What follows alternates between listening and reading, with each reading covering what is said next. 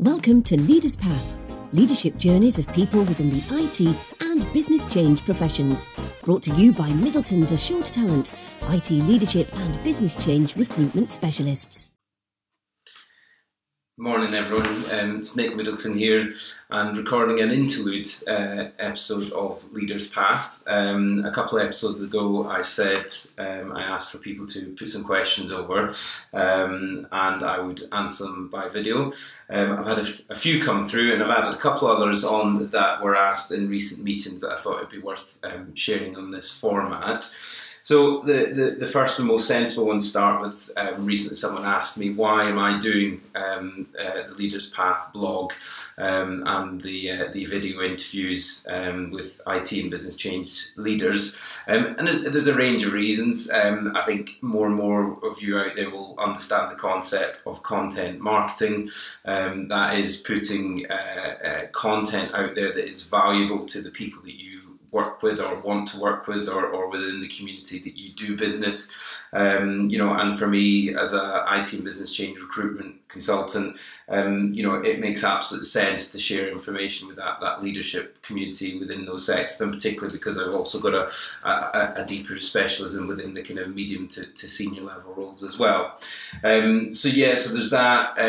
It's interesting. I enjoy speaking to people anyway. It's part of my day-to-day job, interviewing people and asking them really detailed questions about their career history, how they've achieved what they've achieved, and the magic tricks along the way.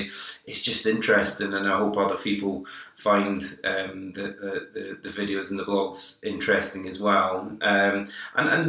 It feels good if someone does benefit from that, and I think the same with the people that are agreeing to be interviewed on these. I think they take some satisfaction that someone else might watch it and feel it's helped them. So I think there is definitely a business element to it. Content marketing's helping business, but as I say, I think there's an interest and there's an enjoyment factor as well.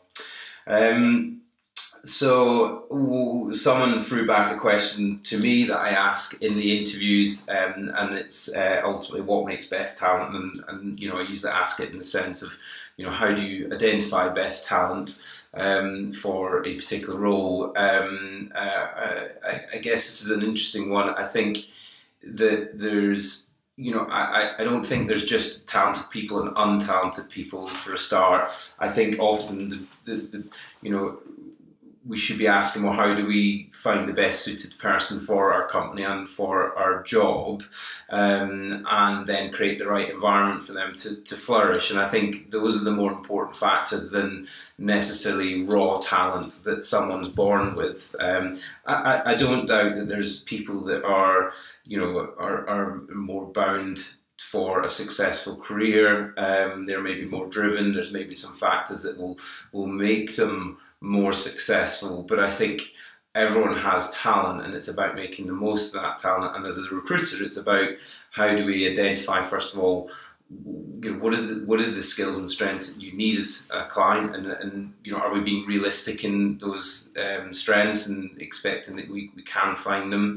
Undoubtedly I've had many situations where we're looking at a kind of lower end role, and client may be expecting the sort of the maturity and capability that would only come after more years experience, but I think understanding what it is that will make someone succeed, and then find a way of how you will identify that in a recruitment process is as important.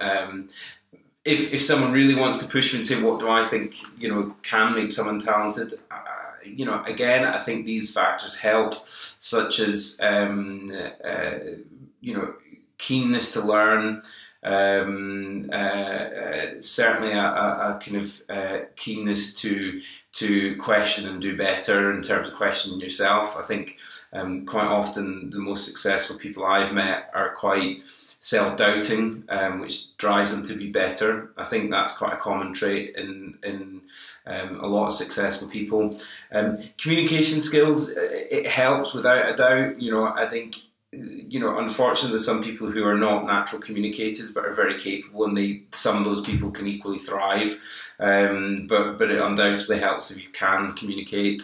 And a bit of humility as well, I think, in your communication. I think confidence is good to a certain extent, but I think maybe it's a British thing, but again, very successful people I know also demonstrate some humility in that as well. But yeah, so there's undoubtedly a few things that you see as characteristics. Listening, consideration of others, and a positivity. Thinking that the best is possible, and things, that there is a positive opportunity out there. But again, that said, sometimes some pessimism is valuable in certain roles as well. People that need to think of the worst case scenarios, and so again, there's no one magic answer to that. And I think what I've seen in the Leaders Path interviews so far, that there's been various responses to that question, but communication's probably been the most constant within that. The communication strength definitely helps people to be identified as talented and potentially be successful in roles. What else? So this one was from someone looking for a job.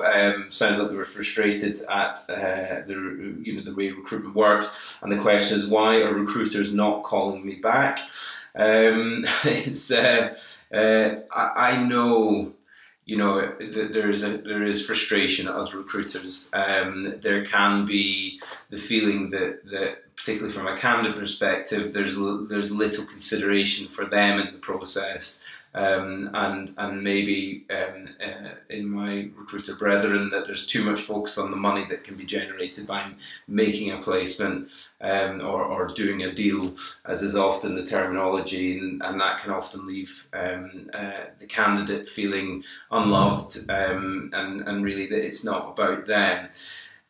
It's an interesting one. I certainly spend a lot of time trying to give my candidates the best possible experience, but I think part of that is actually setting the right expectations, and sometimes that might be, you might not hear back from me because you have a particular set of skills and experience that looks great, valuable, etc. But it's for me to call you back, it's reliant on me having a particular requirement that's going to fit your particular group of skills, attributes, strengths, whatever. And if that doesn't come along, you won't hear from me. And I think setting that expectation undoubtedly makes a big difference. Why aren't recruiters calling this person back? Well, there's probably a range of reasons that that could include, they've just not got the right role. But then I would also look at things like, is all my communication to that recruiter as good as it possibly could be, and by that I'm meaning, is the CV looking good? And there's CV writing is very subjective as well. There's no one particular right answer, but does it present me in the best possible way? And sometimes that's about formatting and the actual aesthetic of the CV as much as it is about the information. Is my email communication when I'm delivering that CV or any other communication, is that written in the best possible way? Am I speaking in the right tone? Am I grammatically writing things correctly? These things can make a difference to anyone, whether it's the recruiter or the end client who's doing, who's going to hire. Any communication is being analysed in a way of what will this be like if this person's working for me. So just to be conscious of all those things, and the same with verbal communication. Are you? I find sometimes people come on the phone expecting, as a candidate, they're maybe expecting to not be treated fairly by the recruiter, and that makes the conversation difficult because they're presuming I'm going to fall into the kind of the camp of lots of others, that they will be unfairly treated by me or with little consideration, which certainly wouldn't be the case for me. But again, I think I understand why people have come to that emotion. But just being conscious of that and actually just trying to be positive, you probably will find that there's a more positive output. The other thing is ensuring that, you know, if you are applying for jobs, they're relevant, you know, that they are, you know, within the right sort of realm for you. There's a whole load of stuff that I can talk about and perhaps save for another. In fact, I'm going to do that. I'll have another video that I'll put up in the next couple of weeks. That one of the things I'll run through with candidates, what I call the portfolio of job seeking activity, and it's just the different things that you can do to go out and seek that right role for you, and you know, hints and tips, etc. And you know, most of it's stuff that people know already, but I think it would be valuable for me to just pull it all together in one video, and I'll pick up on some of these points there. But as I say, to answer the question, why are recruiters not calling me back? Just ensure that every form of communication and anything you're sharing just presents you in the best possible light, because it does make a difference, particularly in a noisy market where there's enough candidates. In a quiet market or in a market where you're in a very high demand skills, I'm sure you're not experiencing this problem. So, what else? What should we do to increase the probability of a correct hire? So it maybe goes back to this talent bit. I created something called Assured Selection, which is a slightly different recruitment service where we are bringing in more at the upfront stage to really define the need. And I think that's the starting point where it often goes wrong, is the hiring manager produces a list of skills, experience, and it's usually, I want someone who's done the same job in one of our competitors for X amount of years previously, and really doesn't take it anywhere beyond that. What I think and why I developed this particular service was, you know, there's more we can do both as recruiters and as the hiring companies to ensure a better hire or increase the probability. And that initial definition stage is critical to that. So both understanding the real ins and outs of what the person needs to be able to do, the environment that they're going to be doing it within in their company, which is a key factor. So often someone will say, I want a project manager who's delivered similar projects in one of our competitors, but who's to say the environment of the competitors is similar? That there may be a whole different set of challenges that person will face in delivering that project, whether it's, you know, at a greater level of bureaucracy, whether it's a more challenging stakeholder group. You know, there's a whole range of things that could change from one organisation to the other, and therefore require a different set of attributes and skills and strengths, so a completely different type of person. So for me, it's about identifying that. So what are the forces working against someone achieving their objectives? So therefore, what are the strengths they need? And then identifying ways to actually identify those things in the individual. And I think that's the other bit that's missed. You know, we've got to try and create a more objective process. Recruitment's still fairly subjective, but you know, it's something that's consistent that we can measure across a number of people to then evidence why one person's potentially better than the other. There's always going to be a subjective element in it, but one of the things that I bring into the service is use of psychometrics. Fairly commonplace now, but I do it at my end as a recruiter. I'll bring them into the process of, again, through this assured selection model, just to try and bring in a greater level of evidence of why someone is more suitable than someone else. And really for me, it's not a screening tool, because again, I don't think psychometric assessments should or can be a complete screen out tool or a complete selection tool. But it certainly helps create a greater picture of evidence of why someone is potentially right for the role. Then I work with a client to make sure that their process is consistent across all candidates, which is the first key thing. Consistent objective measuring across all candidates. And you know what? Trying to take out that first impression decision making that's often so part of, you know, recruitment decisions. You know, someone walks in the room and they don't look quite right for what you envisage the person that you want to be, and often you're thinking about yourself, and that, we're looking to kind of create a mirror image of ourselves. We think we're right, so therefore someone who looks like us will be right, and someone who doesn't look like us won't.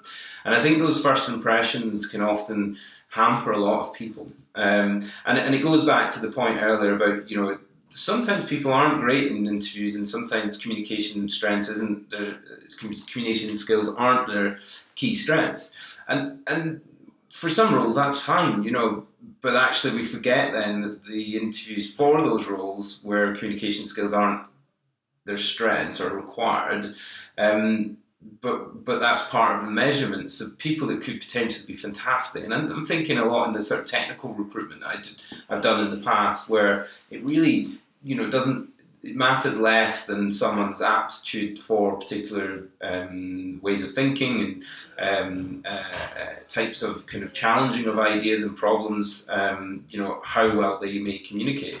I'm not saying it's insignificant, but it matters less, and I think sometimes the interview process in its very standard form doesn't help them, and I think often those people are the ones that lose out to that first impression, because so as I say, trying to create a process that takes those elements out, that makes it much more objective and it makes it consistent across a group of people you're interviewing, is key to what I help clients put together.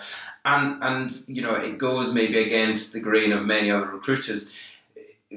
In a balanced fashion, try and put enough stages in the interview that helps both parties make the right decision. I think recruiters for years have been trying to say you need to recruit fast because you'll lose the candidate and you need to keep them engaged, etc. And I think there's elements of truth in that, but to the detriment of you as the potential employer having enough time with someone to really decide if they're right, and also for the potential employee having enough time with enough different people to decide, is this the right role and the right company for me? So I think, again, there's a bit of a balance there, and certainly 2 stages are required, I think. And ideally, I think a third stage that's, in a different setting perhaps, meeting multiple people, but still making it clear that it is a stage. I think there's also a challenge there that sometimes people take people out for social, but it's still part of the interview process, but it can be a bit awkward if you decide and after that they're not right. But yeah, the right process, and then the final thing that I do to increase probability of right hire is putting a layer of support in after they started. Now, most organisations have, some onboarding process. I think most organisations would admit they vary in sort of quality and supportiveness. I find at the more senior end of the market, there seems to be much less, because there's an expectation that we're paying £80,000 for a very experienced person. We should just be able to throw them in and off they go, because that's what we're paying a lot of money for. So I think at that level is a lot less, but I think any person entering a new organisation, that's a time of challenge and turmoil where you feel your way through that organisation, where you understand in detail how to make things happen in that organisation, and again, some induction processes and will support that, but others don't. And what I've done as part of this assured selection model is I provide independent professional coach. It's a 90-day coaching session they receive from these individuals, and it's purely designed to be a confidential support sort of process for that individual as they embed into the role, and therefore hopefully they will. Apologies, small computer error there. So they get the 90 days coaching, helps them embed in the role, and really gets them to ask and probe challenges that might be more difficult to go to their line manager, who may be board level director, and say, I'm a bit unsure about X, Y, Z. Again, you're very cautious in those early days of making sure that the company feels they made the right hire, and you may not want to ask those questions. You may struggle through to find the answers. So again, this is all about creating the right environment for or the right sort of circumstances for someone to flourish. So, you know, that's what I believe increases the probability of making the right hire, and that's why I created that as a service. There's probably lots of other ways and things that you can do to increase the probability to hire. The scary thing is, and I think this is where, you know, it's maybe not the factor that's often talked about, but actually the percentage probability of making a right hire, and a right hire being identified by, in a year's time, would you hire the same person to the same role? You know, it's something like, if it's just a general biographical interview, you know, less than 25% of the time people would answer that question with a yes, you know, as a hiring manager. You know, if you start adding in psychometrics and, you know, making the process much more objective and improving the process, you know, you're maybe getting towards 50%. Now, that's not to say that they're bad hires or wrong hires. It's just, you know, if we define a right hire as someone that you would definitely hire a year down the line into the same role, you know, so that's quite interesting. And I do think that, you know, it is very challenging for anyone to create 100%. Well, you can't. You just can't. There's just too much subjective judgment in it, and there's just too many factors that influence someone flourishing or not in a job. You know, because again, that equation doesn't necessarily take into account all the other elements that follow from someone starting to make them more or less successful in their job. Third time lucky. Not sure why it keeps doing that. Anyway, very, very final question, and this was one that was asked in person, but I just thought it was an interesting question, or maybe interesting to hear me answer it. But do I enjoy being a recruiter? I do. I've done it a long time now. I think it's 15 or 16 years. I'm not saying it doesn't have its challenges, it certainly does, but whose job doesn't? You know, there's good times and there's harder times. I've certainly had periods where I've been quite disillusioned by it, and I would say, you know, it's taken sort of thinking how I can maybe do my job differently, how I can do a better job, to get me out of those periods, because I think sometimes the frustration comes that you feel you're doing your best you possibly can, but the mechanism's not necessarily allowing you to do the best possible job for your clients, and over time that can be frustrating. I think because we're in a competitive or often engaged in a competitive contingent manner, I think those sort of engagements often drive the wrong behaviours, and particularly if you're ever in competition with one of the more hard cutthroat agencies who, you know, the guys that work there are just under more pressure to hit targets, you know, and that creates certain behaviours which as a competitor working alongside can be detrimental to you, and it's out of your hands. It's frustrating. So there's those sort of elements that can disillusion or have disillusioned me over periods of time. But I love it. I love speaking to people every day.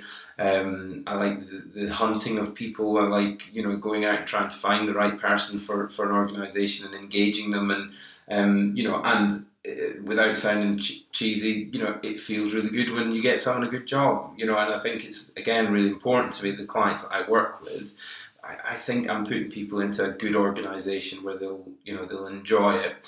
So yeah, I do really enjoy it. You know, I run my own business now as a recruiter, and that has a lot of satisfaction. There's bits I'm less good at. You know, I've never been, you know, the great sort of cold collar of new business developer knocking down doors, but I'm sure that's probably good for a lot of people, that they don't get frequent cold calls from me. But yeah, I think you know, I'm very happy in doing what I do, and you know, hopefully that shows out in the kind of experience people have when they work with me. Hopefully you enjoyed this. I will have probably in the next week or two another Leaders Path interview. Got a couple of people lined up, just getting the dates set up to do the actual interviews. So we'll be sharing those. And then I will do a recording of my portfolio of job seeking activity advice, again, just for hopefully for everyone's benefit. And I'll probably continue doing these interludes every month to 2 months.